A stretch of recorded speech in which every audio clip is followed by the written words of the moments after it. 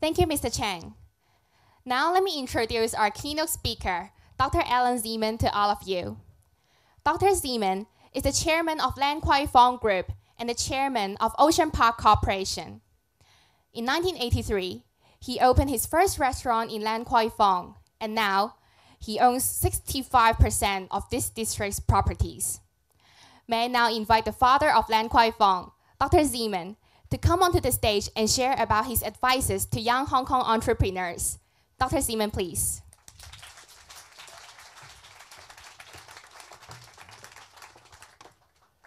Thank you. It's indeed a real pleasure to be here today, especially giving my first speech in Kwai Fong, actually my second speech in Kwai Fong, especially in the Hard Rock Cafe. This is the right kind of place for startup entrepreneurs.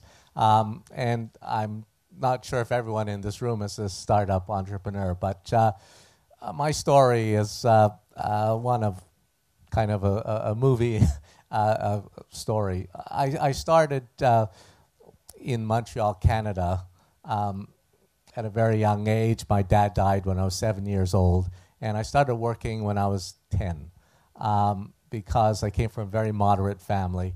And I started delivering newspapers. I was earning 35 Canadian dollars a week delivering newspapers in the morning before I went to school.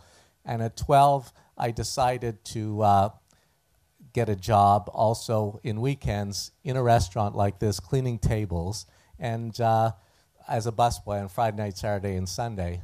And so I was earning another $25 a week on the weekends, including tips. And totally, I was earning about $60 a week.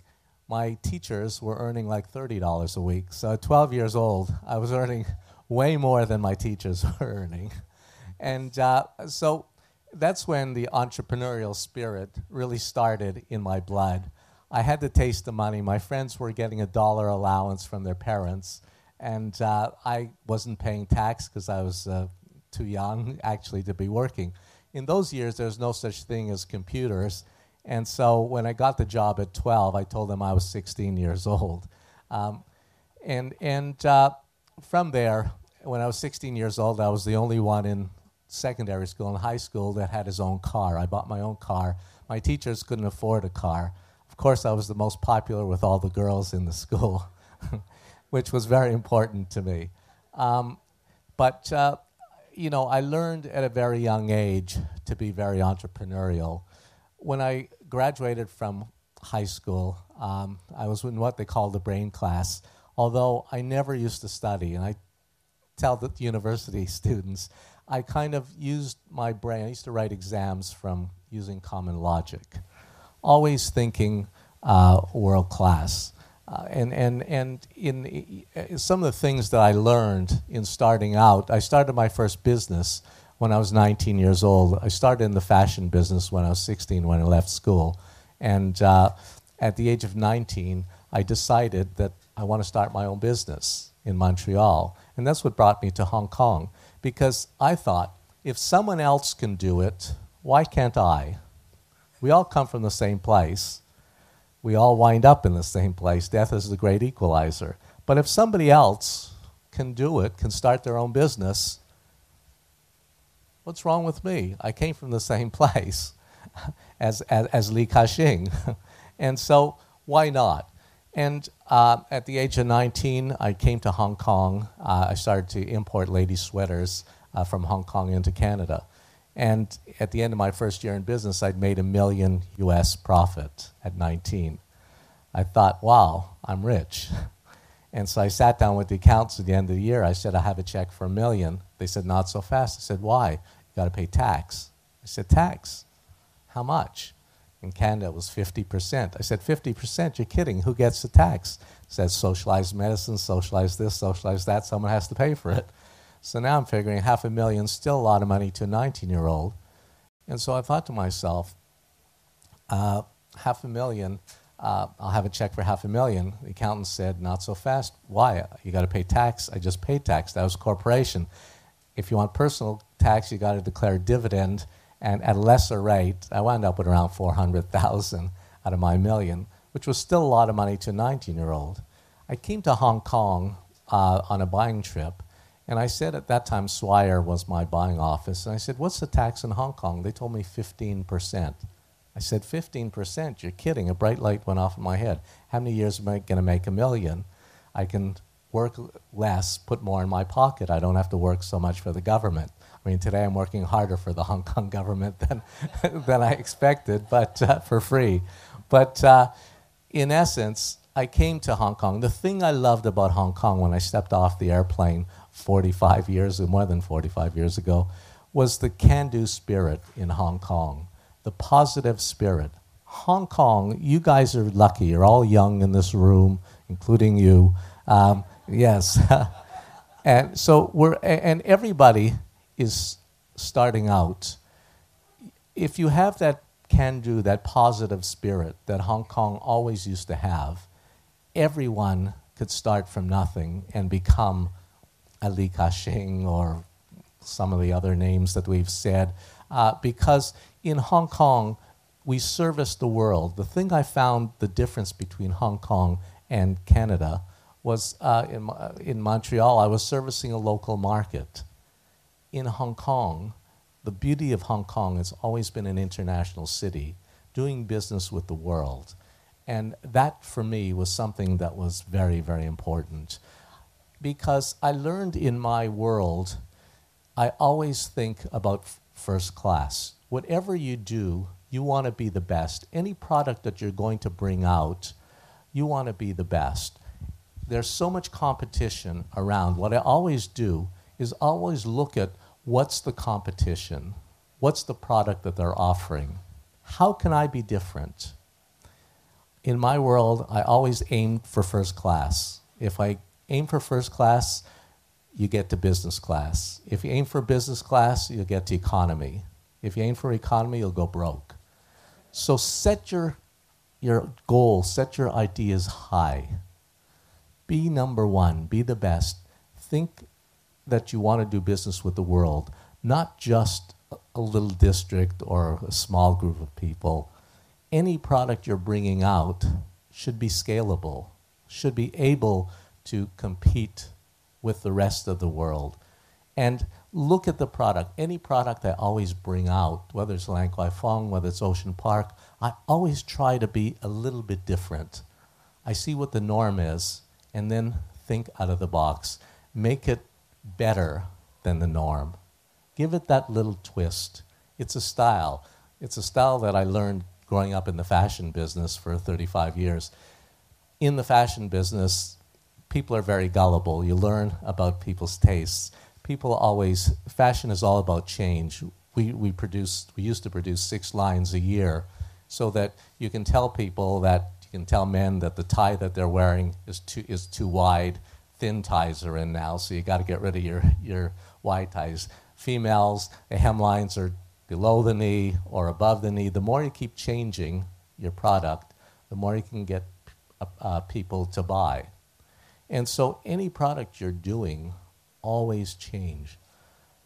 The other thing that most of the people in this room obviously are IT centric, and the future of the world as we know is IT. The person I probably respect most in my life that really changed the modern world is the late Steve Jobs. He took a dumb phone, like an Apple phone, dumb company, graphically made it look cool, gave it, as we see, a nice casing. All telephones tell the same thing. They all do the same job. You dial the number and you talk. He gave it the extra features. He made it different. He made it user-friendly. Whatever product you want to bring out, make sure it's easy to use. It has to be user-friendly. The most important thing is that everybody can buy into it, that people really understand it. When I first came to Hong Kong, my story was Lan Kwai Fong. I was in the fashion business. I was working around the world, exporting different garments around the world. But the thing I realized, the most important thing when you're starting out is to build a strong team around you. No one person that I know is that clever. I've met many famous people around the world. Build a strong team. Speak to yourself. Understand your strengths and weaknesses. Some people are terrible in finance, but they're good in in marketing. Some people are terrible in marketing, great in finance. Understand what you're good at. Build a team around you. As a leader, the thing I realized, the most important thing is to have a vision. I always say in my world, there's no bad staff. There's bad bosses. Because staff come to work every day wanting to do their job, wanting to know what's expected of me. As a boss of your company, what you want to do is paint a picture so everyone in the company knows where this company is going to be the next 3 years from now, the next 5 years from now. Where's this company going? And so staff comes to work wanting to understand what's expected of them. Always be open-minded. I listen to everyone. Never be narrow-minded, never be closed-minded. Become approachable. As a boss in my company, I've never had my own office. I'm with all the staff. I want to understand what is going on. I want them to be inspired.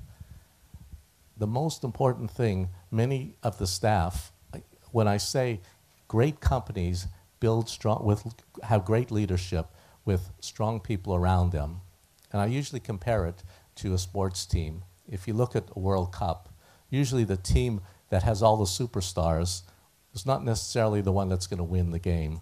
The one that's going to win the game is a team that has a strong coach with great utility players in each position. And they, working together as a team, will be able to overcome the team with all the superstars that want to play individually. And so it's no different in a startup company. Be positive. It's not easy, especially in Hong Kong, to start up a company. I understand the difficulties. Even when I was starting Lan Kwai Fong, it wasn't easy. Prices in those years, not as high as today, but the buildings were still, rents were still very expensive. Hong Kong has always been an expensive place. But the thing that you have to be innovative. Always be innovative. Always think out of the box. The most important thing, build an overhead that's small. Put a package together. You want to, as startups, you want to attract investors. You need money to start up. You need people who believe in your product. And it's very important by packaging the product. You might understand, I've had many people come to me, young guys like yourself, who want finance to start up a company or to have a product. But it's not there yet. You've got to make sure that the whole package is right. From the marketing aspect, when you're trying to get an investor in, it's really important that the product looks professional. It looks like you're already in business for many, many, many years. So that when people come in, I always think of myself, when I'm creating a product or bringing a product out, I never think of myself as the boss. I always think of myself as the customer. Look at things, be critical of your product. Look at things through customers' eyes. Would I accept this? Would I buy this? Look from the other side, because otherwise you become arrogant. And it's really, really important. Test it with friends, and be open-minded. Don't argue. If it's not right, don't try and tell everybody it's right. Unless you really, really believe in your product. And then see what else there is around that's like it. Then you have a chance. Then the most important thing is to put a business plan together. A business plan that makes sense, not overly aggressive. I've always said it's important that you crawl before you walk. Don't be afraid to make mistakes. For me, the most important thing is I always make a decision. Don't procrastinate. I have one saying in all my businesses, I always try to stay ahead of the curve. At the end of every day, I answer every email. I get hundreds of emails a day. I always stay ahead of it. Because if you stay ahead of the curve, ahead of it, you won't panic. When you start panicking, when you fall behind, you got so much to do, you fall behind, you start to panic, and then you don't make the right decision. So always, at the end of every day, clean everything. Make sure everything is right. And it's possible for everyone in this room to be successful. If you have that positive experience, when I first took over Ocean Park, which is a subject that's very dear to my heart, Disney was coming to Hong Kong. Everybody was worried about, the government was worried about Disney. People were saying close the park. The government didn't know what to do with it. Mr. Tung, at that time, the chief executive, called me and asked me to come and give them advice on what to do with the park. I'd never been to the park. I told him he's crazy because I know nothing about theme parks. But even not knowing anything about theme parks, he was very persistent. He called me 6 times. By the 6th time, I figured I'll give him face. I went over to the park, and I decided to, I look at things through different eyes. When I first came there, the park was falling apart. The pavement was broken. The paint was peeling. Not knowing anything about running a theme park, I thought as a customer, I thought this park looks like it's going out of business. If I was a customer, would I come back to here? No. The food was unedible at the time. And I thought to myself, not knowing anything, I just used my brain, common logic. So but I saw the beauty. The previous CEO was an old American guy who was retired. He said they're losing money. The reason we're losing money is because the park is on a hillside. Now, I always say take a negative and turn it into a positive. The beauty of it being on a hillside, other parks are not on a hillside. Other parks are on flat land. And I thought, what Mother Nature gives you for free, if I move the park to flat land, I've got to build fake mountains, fake water. Mother Nature gives you everything. They have beautiful mountains there, cable car, everything's amazing. Why would I want to move it? There were suggestions to move it to Lantau next to where Disney was going to go. I said, you got to be crazy. Because there's not enough money in the world to recreate the scene that Mother Nature gives you. And so always look at things with different eyes. And that's what I did. And then the first thing I did was I needed to build a strong management team. And so I went around the world looking for, interviewing top management who had experience in the industry. And for startups, you do the same thing. Try to bring in people who have some experience if you're a new guy, a new kid on the block. People who will guide you in the right direction. And try to learn, because I knew nothing about theme parks. And so I brought in a team. We set up a management team that had, the present CEO had 27 years experience in theme park business. I could learn from him. And that's what I did, but I could lead. And so we set up the team, and then we made a list. I knew that I needed a niche. Disney had a lot more money than Ocean Park. Ocean Park had virtually no money at the time. So you need to create a niche. Like your startup, you need to create a niche. And so I made a list. On one side, I put Disney's name. On the other side, I put Ocean Park. And we sat down with the staff, and I said, okay, what is Disney? Disney's an American import. And Ocean Park is local. Ocean Park has generational value. Ocean Park is about, parents grew up with Ocean Park, grandparents grew up with Ocean Park, children are growing up with Ocean Park. So there's a difference right there. It's local against an import. Disney is about fantasy. What they do, they're the best in the world, fantasy. Ocean Park, it's about the ocean, it's about conservation, education, all the buzzwords, conservation, all the buzzwords today that are very important, green, environment, And so I realized there's a real difference between the two. And then I realized if I go to Disney Park, it's mechanical. One day I go to the attraction, it's very good. But if I go back the next day, it's the same attraction, it won't be exciting for me.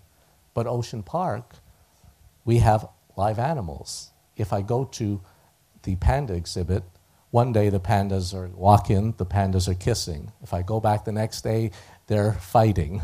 The third day, they're hanging from a tree. So then I realized there's a big difference. Expect the unexpected. So I already started to find an opening. Then I thought to myself, you know, Disney is about a castle. We have live animals. And then I joke around with the press. They say, what's the difference between Disney and Ocean Park? I say, Disney has the fake mouse. We have the real mouse. We have real animals. And so I realized that Disney's not my competitor. SeaWorld is my competitor. And so I realized that there is a place for both parks to exist side by side. And same in all your businesses, all your startup companies. There is a lot of space, a lot of competition in the IT world. But the world is not waiting for a new business, but they're waiting for the right business. Look for that niche. How can you be different? How can you fit in to that space? What can make you stand out from the rest? Give people a reason to buy your product, to go to your site, to keep going to your site. The future of the world, you're lucky because the industry that you're in is very competitive, but it's scalable. You're dealing with the world. In the markets that you're in the industry that you're in, it's a totally different business because if you hit it right, you can hit it very, very big, as you've seen. Especially China, the future of the world is now IT, is now the high tech. I mean, and we happen to be part of China. And to be blessed to be within China, China consumer market is huge. Young people today, they're on Weibo, they're on Taobao. Everybody's buying, you know, through the internet, searching, surfing. It's totally changing. Media has to change. Every business in the world needs to change, needs to become user friendly over the IT. And so you're in a space that's very, very, very important. I know I've tried to condense my speech because I know I've only had a short 20 minutes, but basically, all I want to say to you is that I hope you can learn a few lessons that I've tried to give you from my experience, is by being positive, by thinking out of the box. Don't be afraid, have no fear. An entrepreneur, I'll leave you with this last thing. In my world, an entrepreneur, if there's a swimming pool, imagine a swimming pool, and most people don't know how to swim with a diving board. Most people, 95% of the population, will walk to the end of the swimming pool, not knowing how to swim, look down, shake their head, and walk back. An entrepreneur, he won't even think. He'll just run to the end of the diving board and jump in. Not knowing how to swim, he'll either start paddling quickly, learning to paddle quickly, or he'll sink and drown. But the likelihood is he'll learn how to swim pretty quickly. And that's an entrepreneur. If you think too much, if you overthink, you won't do it. So as Nike says, just do it. Have no fear. Of course, go ahead, and it's human nature to fear a little bit. But just think about what you want to do, go and do it, and I promise you, Hong Kong needs very successful young entrepreneurs like yourself. You guys are the future. Looking around this room, this is exactly what Hong Kong needs. And hopefully the government, I don't know if there's any government people here today, but hopefully our Hong Kong government will hear the importance of the industry. It's not just about the financial industry, but this industry is the future, and this is the industry that can really help to save Hong Kong and keep us up there by being innovative, thinking world class, and with everyone in this room, hopefully the government will hear that and spend more money in helping the new companies that are starting out, giving them a chance to incubate and really graduate through incubation. Thank you very, very much.